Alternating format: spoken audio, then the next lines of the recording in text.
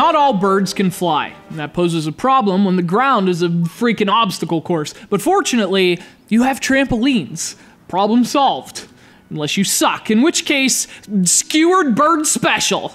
And don't worry, they all taste like chicken. It's non-flying soldiers for the iPhone.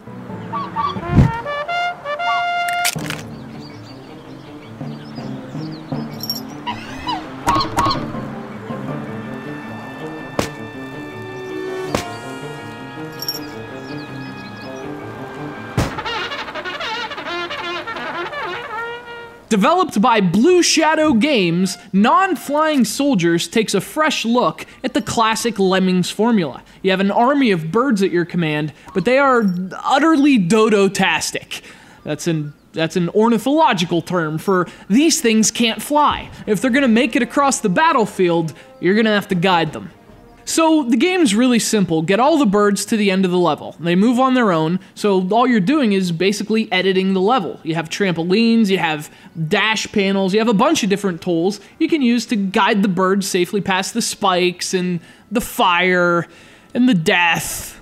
Once you think you've set up a safe path, you just press go and watch your birds survive or be desecrated. You know, war it's just a senseless waste of avian life.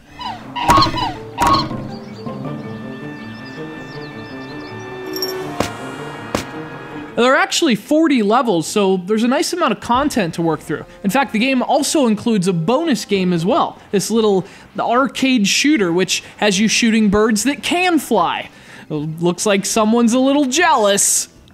Of course, the bonus game really is just that. It's a nice little extra, nothing more. So, don't expect it to steal the show or anything. The main attraction is the Lemmings-like puzzle solving of the main game mode, and deservedly so. It's a lot of fun to use new strategies and create new paths. And the great thing is that you come up with some crazy idea, it sometimes works, and you feel like a genius.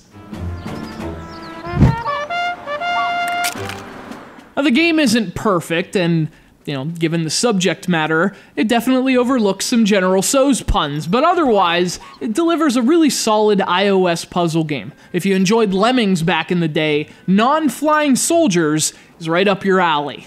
Just make sure you put a ramp there first.